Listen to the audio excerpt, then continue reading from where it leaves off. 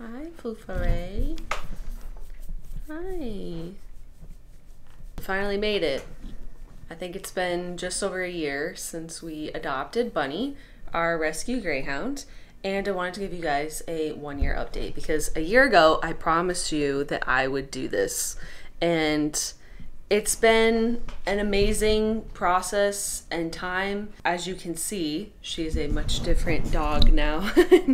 She's very happy. We're so happy and so lucky to have her. But for those of you watching these videos like in a row, when we got her to the next week of having her to fast forward a year later, I did want to, give you a summary, I guess, of our experience and Bunny's progress. You're so sweet, honey. You want to cuddle? Yeah. So, yeah, might be a little long-winded. It might be, not what some of you guys are interested in, but I did just want to make this. So here we go. Here's Bunny's 1-year update. I think she's just gonna sleep here. She's not gonna look at you or anything.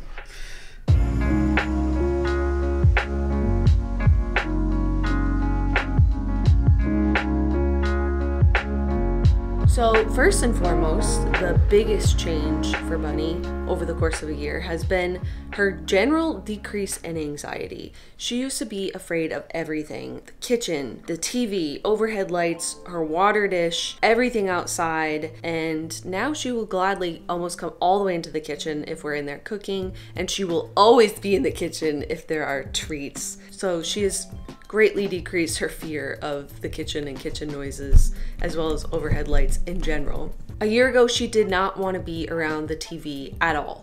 She didn't like the sound of it. She wasn't a super fan if there were like crazy visuals. We did try to train her with rewards and bring her in there and try and decrease her anxiety, even just to be anywhere in the same room. And we would try it with the sound off, we would try it with the sound on but the visuals off. She didn't really respond to the training at all. Then one time we took her to Big Bear, and the TVs there were much smaller and much older, and she was in a new environment and decided that suddenly TVs were kind of okay.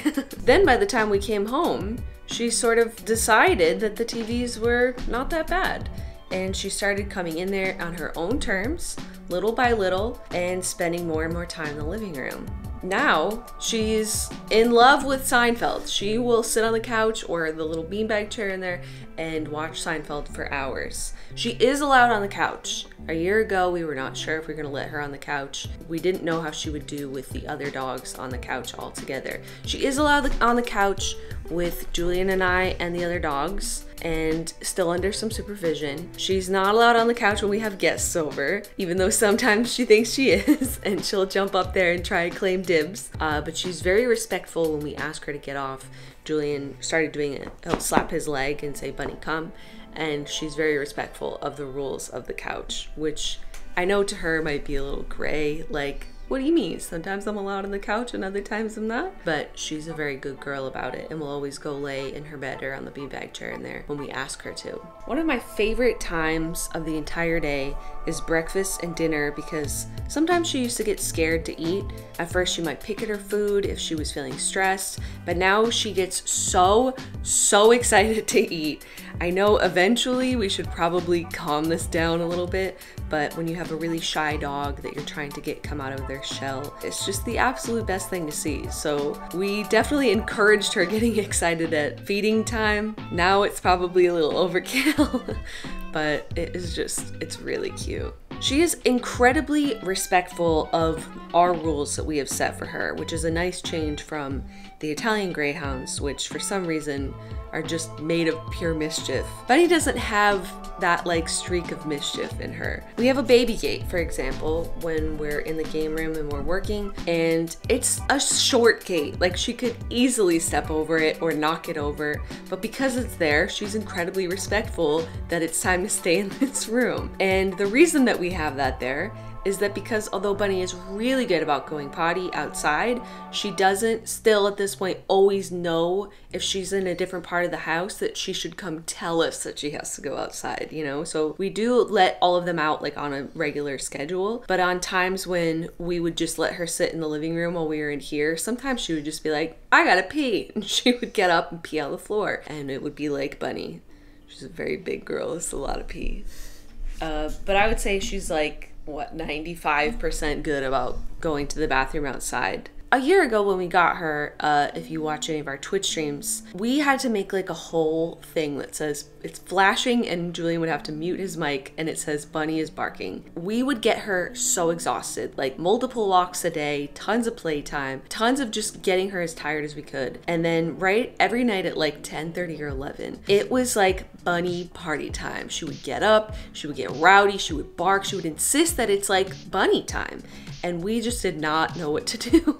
But that slowly stopped as she started getting more and more accustomed to our schedule. So now when we're in here at night streaming or gaming, she just chills. And that is so much better than 10 p.m. Bunny barking time. Also, same thing with the podcast. Although she's always been really good with the podcast, she likes to just run right up there. It's a room that she goes in once a week when we're filming that. And she gets really excited that the door is open and we bring her bed in there and she just sits there and chills the entire time. She's a very compatible dog for us and that she likes, you know, walks and energy out and playing a little bit, but for the most part, she's a couch potato.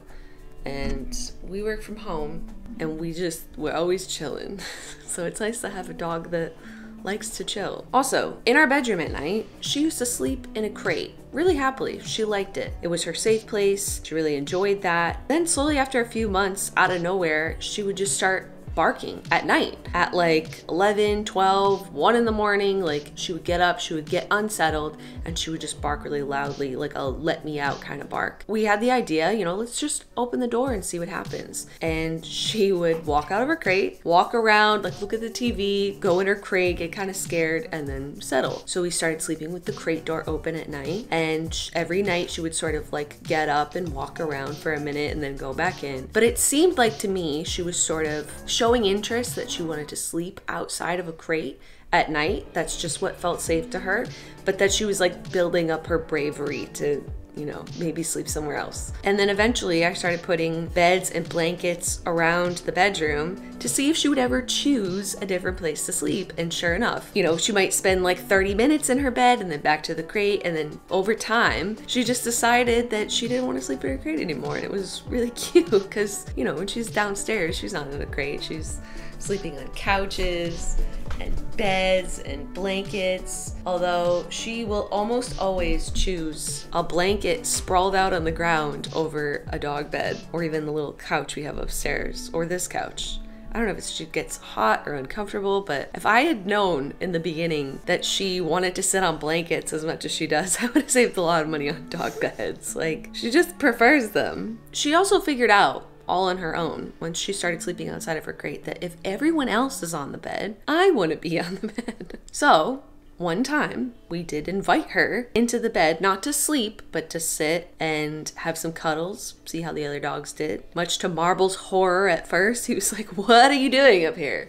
You're too big." The rule is for her, which she's, again, incredibly respectful of, no going on the bed at night, no going on the bed if you're not invited, and it's only in the morning pretty much. So right when she wakes up, she's really cute. Depending what time we wake up, she might bark at us, she wants us to get up, or she'll walk over to the side of your bed and sniff you. And then she wants to get invited into the bed. So we ask her nicely if she'd like to come up in the bed. She usually jumps up there and she just has like, I don't know, 10-15 minutes of just really sweet morning cuddles, and she just wants her belly pet and just to spend some quality time, and she really enjoys that. I think it really makes her feel like one of the other dogs, like she's part of the pack. I don't really care what anyone thinks. It's just so sweet, and I wouldn't trade that time for anything in the world. I just think it's so nice. I know there's a lot of people out there that sleep with their big dogs. I mean, there's already 3 small dogs in our bed. I don't think that we will ever allow her to sleep with us in our bed. A, because she doesn't really like being touched while she's sleeping and bothered. Completely understandable. But especially by the other dogs. When she's sleeping, she doesn't want to get stepped on and walked on, and they walk around the bed. and walk all over each other constantly. Also, a year ago, you might remember how we had to teach her how to walk up and down the stairs. That's not a problem anymore. She's really good at it. And sometimes she likes to be first up the stairs and first down the stairs. First out the door. Gate means go if you're a greyhound. So anytime there's like a possibility of a door opening, her face is like smushed up against it. She's ready to go. You might also remember we had a hard time with her resource guarding toys. And reminder what that is, that's a dog's resources. So if a dog is really attached to their food or their bed or a toy, they could, you know, show signs of aggression or growl at you, snap at you, bite at you, depending what you were trying to do. I don't know. She would growl at us, like really nasty, open mouth growl at us, like, this is my toy and you're not going to take that from me. And we did work a lot with her on drop it or leave it, teaching her that if I take the toy, first of all, I'm giving you the toy, but second of all, if I take the toy, it's not going to disappear. I'm going to play with you. At first, that was really hard and it was a difficult thing to work on. But I think that the biggest change actually came from building a relationship with her and building trust with her, more so than the actual training of drop it or leave it. And that she knows now that she can trust us. I'm not gonna take your toy and make it go somewhere that you don't want it to go. The worst thing that's gonna happen to it is it's gonna get thrown across the room so you can chase it. And it's even more fun now. Or especially if she takes something that is not hers, she no longer resource guards that. She listens when we do like a leg slap or bunny drop it. Whereas some of you guys might remember the very first command that we had to teach her was watch me, because she didn't understand that I was trying to communicate with her. GraySave, the adoption agency that we got her from, did warn us that they get really attached to their people, and anything that smells like you, they might be interested in taking.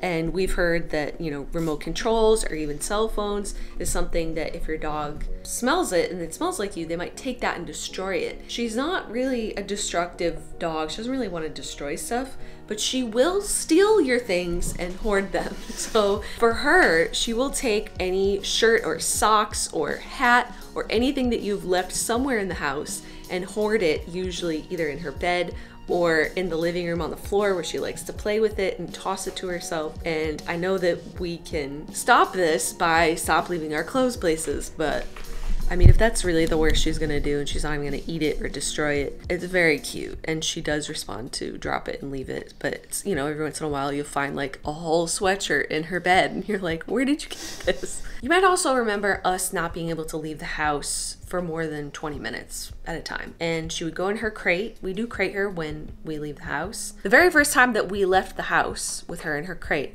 she barked so loudly that she set off the alarm in our house. And it was really difficult for a while for us to be able to crate her and leave her. I did watch a bunch of YouTube videos on how to, you know, ease some of the separation anxiety, you know, because they're home all the time. Even an hour a day, you know, to go to the gym or to go to the grocery store was a long time for her. And we had to work up to that. So it was like 15 minutes, then 20 minutes, then 30 minutes, then 40. You know, we really worked low and slow and long on building up that time with us leaving the house. Right now, we haven't really crated her in a while, which I'm sure she's not upset about at all.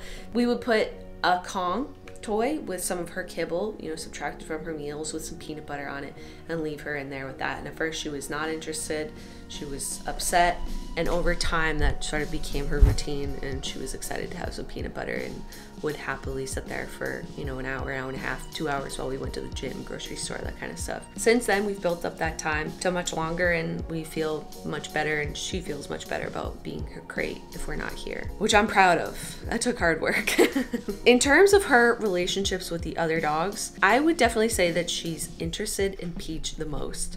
They're both girls, they're both very similar in age, and Peach is really sweet. So anytime Peach is in one of our laps and Bunny brings her head up to us, Peach will give her kisses, and I think she's still a little afraid of Bunny's size when they're like running and playing. She will chase Peach, and Peach will chase her back a little bit. I think that they're still working on their relationship, but that's the one that will probably happen the first and the fastest. She's not interested in the boys, and the boys aren't interested in her. The boys are only interested in me and sitting in my lap and getting the most attention from me. She's just not interested in them, and I doubt that they will ever like be buddies, but I do think that Peach and Bunny have the potential to be little buddies someday. In terms of her relationship with us, Bunny loves me plenty. Like, she's very affectionate, very sweet. She loves me. I'm her mommy.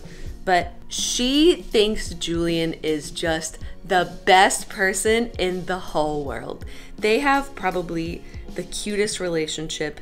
She always wants to play with Julien. Like, Julien is her play buddy. If she could pick someone in this house to play with, it's not Peach, it's Julien. It's not a toy, it's Julien. She will let him do just about anything. Like when he picks her up, I don't know why she lets him do this or any of the things that she lets him do to her, but she just thinks he is the best. She wasn't super interested in affection when we got her. She just didn't really respond to it. She didn't really make eye contact with you or give you any indication that she was enjoying it. If she wasn't, she wouldn't really give you any indication that she would like you to stop either. So we taught her a thing that I called more, which was I would pet her and then take my hand away and then shake her hand and then pet her somewhere that I knew she really liked, and then take my hand away, shake her hand, and then pet her somewhere I knew she really liked again. And over time, that turned into more. And I would say, you want more? And if she wanted more pets, she would reach out her hand and ask for more. And then that way I could know when she was done getting attention, you know, she could just lay her head down or stop pawing, and then I could leave her alone. And if she wanted more, I'm happy to give her more. I mean, most of the time when you're petting her now, the answer is more. But you know, it's a good thing for me to know and for other people to know. If she would like to be done with the attention, I'm gonna let you know I'm done. Overall though, I would say that adopting Bunny was one of the best decisions we've ever made. The first few months were really hard. They were a lot of work. It's not a lot of the fun dog time that you're hoping to get eventually. Now all of our days really feel like those days that we were hoping would exist someday. Now we get them every day. You know, we're not people that have had big dogs in the past, and I've certainly never had a greyhound. I've certainly never worked with a dog that didn't have like a previous experience, you know, just being a dog.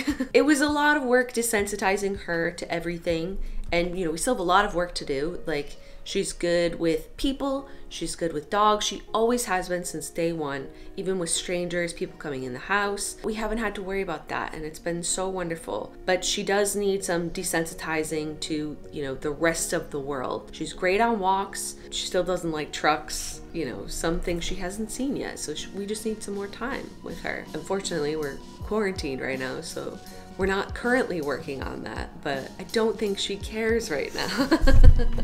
I think she's having a great time. If you just adopted a greyhound, like I said, even that first week that we got her, you know, if it was just her, it's really not too bad. But because half of the work comes from retraining your other dogs how to coexist with a new dog, a big dog, and a dog that has uneven energy sometimes, was very difficult.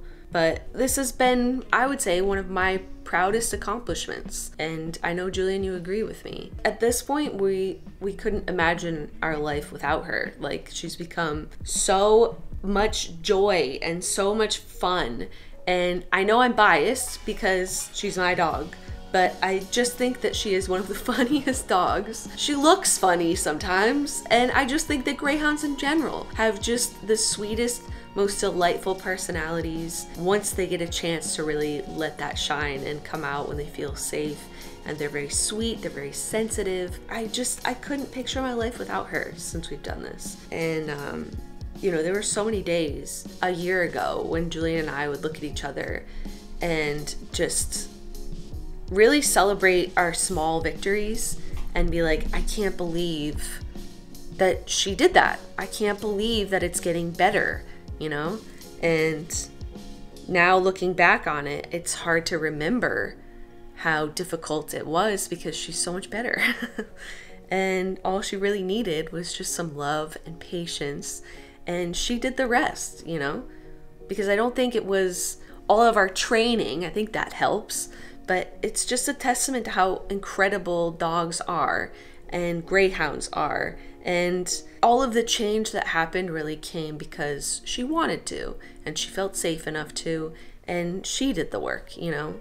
We worked hard taking care of her and trying to give her a safe home, but, you know, she really came all this way. I guess if you guys have any other questions or anything I can answer, I'm gonna try my best to get back to some comments or stuff, or tweet me, and I'm always happy to give any advice that I could, although this is just my experience, and I'm not a dog trainer nor am I a dog professional, but this has been one of the most positive experiences for us, and I'm just overwhelmed with happiness. Like, we have so much love and joy that did not exist until we got her, and now we have all of this.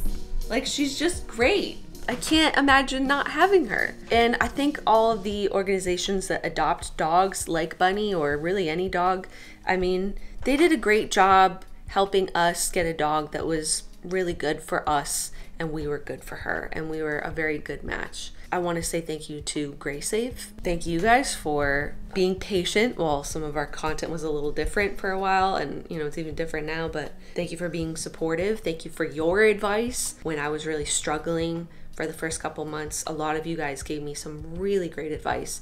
We did it. We wanted to adopt a greyhound, and she is just the most wonderful dog we could have ever asked for, and this definitely made us better people and better dog owners. And I don't know, it's just, there's no process like this. You can't really describe it. It's just like, it's incredible. Are you baby? Your baby. We love you, Bunny. We love you so much, honey. Yeah, we're so lucky to have you, and thank you for being in our lives. And thank you for being willing to learn how to just be a dog. I couldn't be happier and proud of us, because we really did that. Yeah, you want to get in on this? We did it. Yeah, thank you guys for being patient and for coming on this journey with us. And I know, looking back a year ago, it was hard to imagine at sometimes, you know, I cried a lot, but it was hard to imagine sometimes if this was even possible, and that maybe she would just be an afraid dog for a lot of her life, and that was okay. But, you know, I was really hoping that she would come around and feel more comfortable, and she did. That's the 1 year Bunny update. She's just a regular dog now. Almost regular. Still kind of funny looking. Yeah, thanks for watching, and I hope this gave you some closure from the year-long journey that we've been on. Yeah, now she's just a regular dog. Whatever. I'll see you guys next week. Bye. Bye, baby. Say bye.